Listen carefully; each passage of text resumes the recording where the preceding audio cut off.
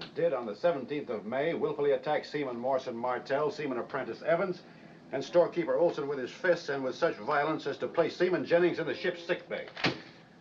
Now, Wasilewski, what have you got to say for yourself? Nothing, Captain. Nothing? You beat up 4 men, you put one of them in sick bay, and you've got nothing to say? They said I'd take a bath in the distilled water. I didn't take no bath in it. I told them it evaporates. They said it don't evaporate that fast.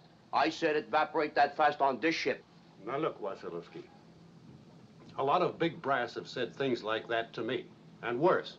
But I didn't go out and take on the whole Navy Yard, understand?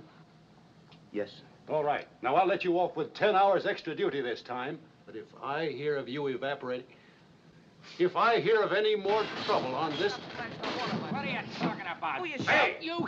Cut it out! Get out of here, Chief. Come on.